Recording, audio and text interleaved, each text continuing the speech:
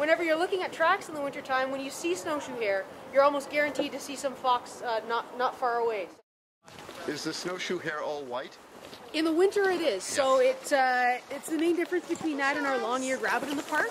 So it changes its plumage in the winter, so it sheds its summer fur, which is typically brown, and then it'll grow back a warmer and more of a camouflage coat. So they're actually very hard to spot in the wintertime, just because they're all white. Like, they really do blend in. So. Are these the hare? These are the snowshoe hares, yeah, and you can sort of see some of their tracks behind me here. So they look exactly like two little snowshoes in the back, and then you'll just sort of see a little dot at the front, and that's sort of where they rest their front paws, yeah.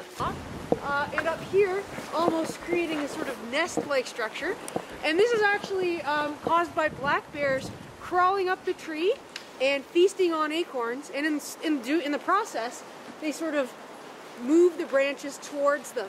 And so it creates this little nest. Now they don't raise any young in these nests or anything like that, but it just sort of looks like they've built a nest, and that's basically due to them just gorging on acorns right before heading into hibernation.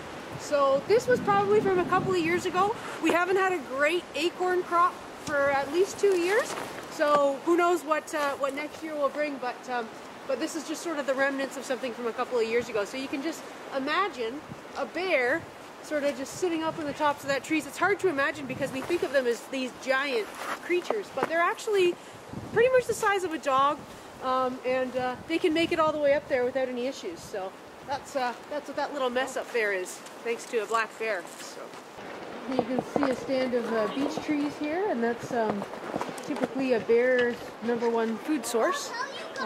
So they'll eat the nuts, and quite often actually they will climb up the tree, make a nest in the top of the tree, gorge themselves on nuts, and then if you're lucky enough, and we can take a look, but sometimes you'll actually see their claw marks in the beech tree. It's a very smooth bark, so it's very easy to spot any disturbances in them.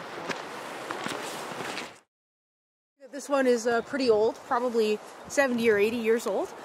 So this tree, and trees like it, were probably the most logged tree when Algonquin Park was sort of first discovered. Lots of these trees were 300, 400 years old.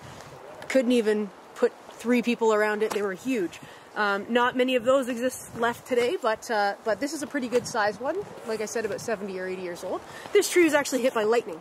So on the side here, you can sort of see all the way up where the lightning struck, right near the top, and how it moved down towards the ground.